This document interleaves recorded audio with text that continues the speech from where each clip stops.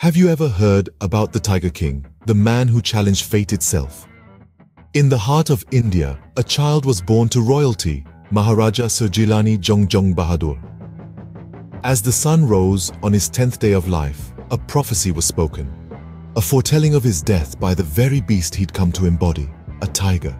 Yet the Maharaja, headstrong and defiant, resolved to cheat fate. His obsession with tigers took root, his life's purpose distilled into one goal.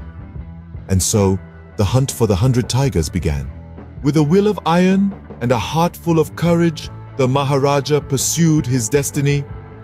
His life became a symphony of tiger hunts, each echoing with the roar of defiance against a fate foretold.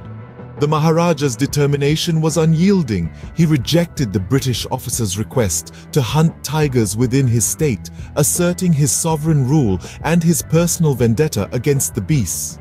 In a gesture of appeasement, diamond rings, glittering with promises of friendship, were sent to the officer.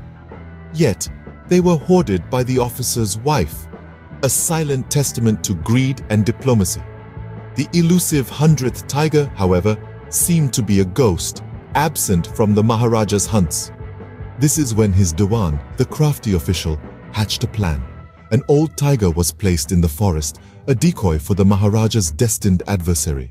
The Tiger King shot, and the tiger collapsed, not from the bullet, but from fear.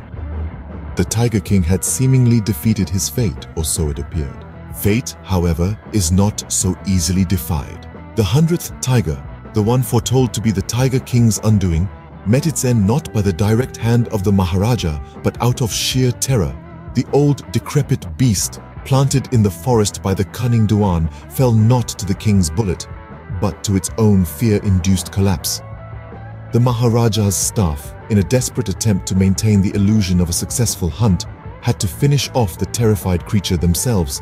Irony, that master of unexpected twists, had yet one more card to play in this grand tale of superstition and fate.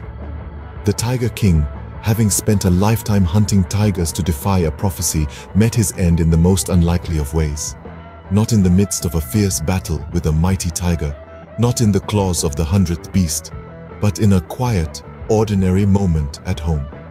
A wooden toy, a simple plaything for his son, was the instrument of his demise. A poorly carved wooden tiger, its rough edges hiding a fatal sliver that found its way into the Tiger King's hand.